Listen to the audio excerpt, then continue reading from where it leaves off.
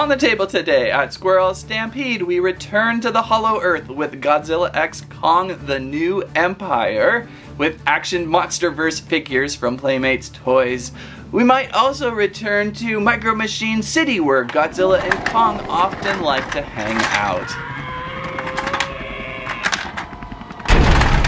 Wait a second, there seems to be a development. They're diverting the traffic away from the battle. That is so nice. Oh, wait a second, it's a trap. They diverted the traffic up the ramp into their mouths. Ah! Oh no. Well, 6 figures are in this first wave from Playmates Toys. We'll go through them. We've got Godzilla, Godzilla Evolved, Kong, of course, with the Beast Glove, Suko is here, Skar King, and Shimo, how do I pronounce some of these, available in our first wave. So follow along as we go through, figure these out, and learn all about the new empire and other things that happen at Micro Machine City, of course. SquirrelStampede. Sure. And a squirrel ride. So I would like to start with Godzilla, how we have seen Godzilla in the last few movies. Godzilla with Heat Ray, Playmates Toys Basic Edition. There we have Godzilla with Heat Ray. Harness the awesome power of Godzilla's thunderous roar and devastating tail swipe as the king of monsters battles other titans to maintain his rule. I think we've seen this figure very many times with the Heat Blast Ray. It's a classic, you don't mess with classics, right? Let's get him out a pack. Some Zilla assembly required. And I gotta say, I like the box. You just snip these out and you can kind of peel away the plastic to get underneath without destroying box. You could technically place back in and display. Oh, look at Zilla. He's got a nasty gash up there in his torso. Oh my, he may need to evolve. I don't know about you. What do you think? Is he gonna need to evolve? Ouch. Let's install the tail. Oh, that's really tight. And let's heal him up a little bit for the sake of on the table. What do you think about this, Zilla? Dark, menacing, powerful, deep scaling, blue plated back. Yeah, that's a classic look of the Godzilla we've seen the last few years. These figures are scaling in at about 6 stories tall, or 6 inches, however you ratio that, and about 10 inches from tail to head. Articulation wise, we've got shoulder rotation 360, opening and closing lower jaw. Those legs are going to move about 90 degrees, maybe just a little less. And that tail was on a joyful ball joint. And of course, if you'd like to heat things up, add a heat blast in there. Did I get that going the right direction? Feels a little bit low. We can rotate that head a little bit too. Feels like it's kind of stuck though. I might need to work on that. Try the head going this way. There, that's more like it. The heat blast is now in the correct direction. I had it focused ground zero, I guess. Really quite awesome in power, really quite shredded in that belly region, and really quite possibly a repeat. Just bringing out my old 2020 Godzilla, I realized this guy has a little bit of a similar chest rip-off feature. Almost matching this dude's in power. What do you think, squirrels? Are these the same skin scrapings from both of the figures? They look almost identical. But I do see some differences in the figures. Overall, they're very similar to one another, only I can see this one with a more angled leg, this one with a more straight.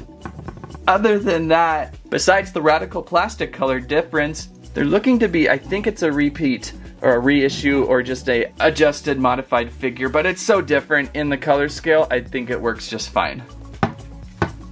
Don't forget your skin scraping, dude. Oh, and there goes Godzilla 2020 over to Micro Machine City now. And so, obviously, with the big feature of Godzilla right now is the evolution process. So let's check out his friend Godzilla Evolved. Or shall we say Godzilla's himself, new friend, as himself. Okay, yeah. So I think this is the one you're probably going to want to focus more with in Godzilla X Kong, the new empire, the new Godzilla Evolved. He has a little more green in that tone and a little more salmon pink red in those back spines. And a slimmer body look. For sure more primed for battle. Over on the back, Godzilla Evolved. Godzilla has evolved into an all-new form. Now faster, stronger, and more powerful, Godzilla thunders into battle with a supercharged heat ray and city-destroying tail swipe. Yeah, you can kind of see he just has more of an agile body. We checked that out in the giant scale figure earlier. Had a bit of a tummy tuck, arm extension, something to really pack a better punch when fighting monsters. Shall we remove then? And evolved out of pack. So what do you think about this one? For sure more agile. Shed some fat, shed some whatever to become this. Arm reach greater, fighting stance more pronounced, ready to tackle on any feat. Guys, careful, don't be crossing those heat ray blasts, that would be bad. I think this is the better figure of the two just because it's more modern and new. I do of course like classic, but I like to see the new stuff. That head so far stuck down pretty tight, but we have articulated arms to reach out and legs again that give you only about less than 90, and the tail once again we installed on a ball joint. The big new color on his tail spine's now in red, although it appears more salmon in color or a red-orange, red-pinkish tone, but I like how they glow in the light. They are translucent, transparent, so some light will pass through, unlike our previous Godzilla here with the blue classic scales there. These two look really fun together. I like how they turned out. There's also a really nice Playmates Toys Godzilla, Evolving Godzilla, a figure of this scale I'm still trying to search for, but basically you de-skin and evolve this Godzilla, and underneath is this one. It's got a rubbery skin around it. It's a really cool figure. I've seen it just once so far. Now I'm kind of wishing I did pick up. But these two looking great. I really like how they turned out, and now we got to get Kong. Kong joining the team. Guys, be nice to Kong. You're here to help him this time, right? Right? I don't know what's going on exactly yet, but here's the Kong figure with B-E-A-S-T glove, beast glove. Really detailed looking. The package design of this series has just been so popping with the crystals. Kong with beast glove, bio-enhanced auto-mech seismic thunder glove. Ah, finally I've got the acronym going. Bio-enhanced anatomic seismic thunder glove. That's hard to say fast. Armed with his ancestral axe and a prototype, a battle gauntlet that enhances his earth-shattering primal strength. Why would you want to do that? Kong roars into battle, packing a meteor impact with every punch. The beast glove certainly lights up the figure, this bright yellow arm. I like that attachment, plus we have a biomimic heavy vehicle included. Good looking Kong so far. Let's get out of pack. And Kong thundering out of pack. What do you think about this new look Kong? Pretty powerful with that beast glove, right? More scratches evident on that torso section. He really got a pounding in Godzilla vs. Kong. Certainly just a horrific roaring face and a pretty well proportioned body with lots of points of articulation. We've got great shoulder rotation. They always reach out. They do a good monkeyverse work with Kong here at his shoulders, an important part for reaching out and punching. Elbows that also do the same with hinges and rotation, and some rotation in that wrist. It's just really tight right now. This side maybe a little bit less. I think this wrist is solid into that beast glove. That beast glove adds a little bit of weight to this arm. Head rotation maybe. Yeah, we got some head rotation, which is nice. We can roar him from one side to another, and hips that bend and hinge and rotate. And those knees are also a nice touch in there on this figure. It's a really nice balanced figure. Maybe only missing his ancestral axe is not included, even though it says armed with his ancestral axe. No, I checked the package pretty thoroughly. He does not come with his ancestral axe. If you want an ancestral axe, which is also fun to say, you gotta go back to your 2020 Kong. We've got an axe included with that one still. Looks naked without the beast glove. So looking at these two together, how similar do they look? New Kong in a darker color tone. I like that tone much better. This one was a little bit too muddy brown. Certainly different back sculpt. This one is much more fluffier. Obviously the arms are different. This one had battle damage. This arm a little more softer. So yeah, I feel like this is a brand new complete figure here. Unlike Godzilla there, we had a little bit of a double. Definitely better head sculpt too. Look at the head. This new one has a little more layer to it. I like it. Funny though, this one here is a little bit of a lighter tone. This is darker. They kind of flip the tones a little bit on the full size of the figure, but I think this one works out much better. The teeth, yeah, these teeth are big, goofy, white. This one just about right. But you get that axe, which is a really nice little touch on this older one. Glad I kept mine around still. So there we go, that's Kong. Kong turned out excellent for the 6-inch figure scale. Is he about 6 inches? He is, so they are all matching pretty well so far. How about you guys, while we get into the next few figures, why don't you take a break over at Micro Machine City? You can work out some of those stiff articulation joints and maybe some training with the Beast Glove. These two love to fight and throw down at Micro Machine City. Whoa, what a hit by Kong. I think Godzilla is evolving again. Nice evolve, Godzilla. Careful with all the citizens down there. Wait now, it seems they've gathered all the citizens into the battle block to protect them. They're protecting the citizens from other monsters. No, they just trapped the citizens again and selling them for easy money. A 3-for-1 special to King Ghidorah is a lot of profit. Alright, 3 new Titans from Godzilla X Kong, the new Empire to meet or get pronunciation of their name wrong. We had checked out earlier the Skar King with Whiplash in the giant scale figures. Lots of fun. This one almost the same, just in 6-inch scale. Then we have a Shimo. Did I get that right? Or is it Shimo? Shimo with Frost Bite Blast there. Looking really good. A hard one to find on shelf. Then we have Suko with Titanus Doug. Or it's kind of like a dog, but Doug, right? Suko with the Titanus Doug. So 3 new figures here to check out. They're all looking quite awesome. Well, let's go with the Skar King, the new boss, first with Whiplash. I'm still having trouble seeing him as a main villain because he looks thinner than Kong, but he must just be larger. Over on the back, Skar King with Whiplash. The evil Skar King rules over his fiery Hollow Earth kingdom wielding a whiplash and commands an unstoppable army to destroy Godzilla and Kong and conquer the world, of course. I really don't think he's going to fit in the White House, or maybe he'd use the Eiffel Tower as his throne, I don't know. Fully articulated with removable whiplash. And so let's whiplash out of pack. And, whoa! Skar King, we didn't see that, no one saw that, out of box. Oh, we saw that. Skar King unboxed with Whiplash whipping a whip about. What do you think? He's bright orange with white. I keep saying the bodies. Those skinned body sculptures. He just appears so small in figure form. Is he really 6 inches tall with the rest of them? Oh no, he's about 5.5 inches. Kind of funny, they should have scaled him up just a little bit larger. Even for this figure series, he's a little bit light on plastic, so they had some budget, I would think. His whiplash keeps coming undone. You can kind of peg it together and waist it around his body, and of course, use it as a whiplash. Maybe by adding that, gives it a little more table space there. Articulation-wise, pretty much similar to Kong, I believe, with head rotation, shoulders that pin and reach out, elbows that do the same, wrists, waist, upper torso. We saw that with the large figure, I believe, too, which is a nice little added touch, especially for whipping. You gotta have that whipping articulation, hinges and needle pinning, and the same thing, well, just a hinge there on his knee. And nothing on those ankles. But he's certainly small. Let's get Kong back out. Kong, can I borrow you from your battle for a second? I mean, I'm looking at Kong here, and Kong is just terrifically huge. He's gonna wipe the floor with whiplash, especially with some help from his buddy Godzilla. We'll see, this guy must just appear much larger on screen. Right now in toy form is a little scrawny.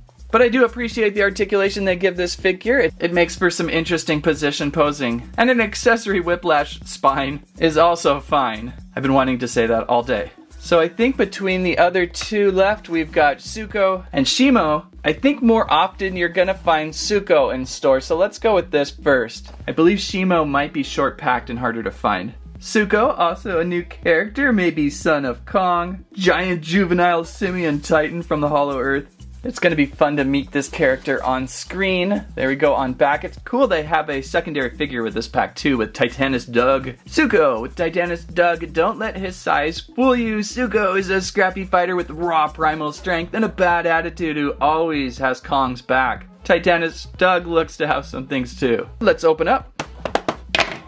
Whoa! Out. Suko and Doug. This is a good combo pack. I wouldn't hesitate to reach out to this one first, really. Having both Suko and a fun little Titan to play with. They have plenty of points of articulation and clever design. They'll be fun. What do you think?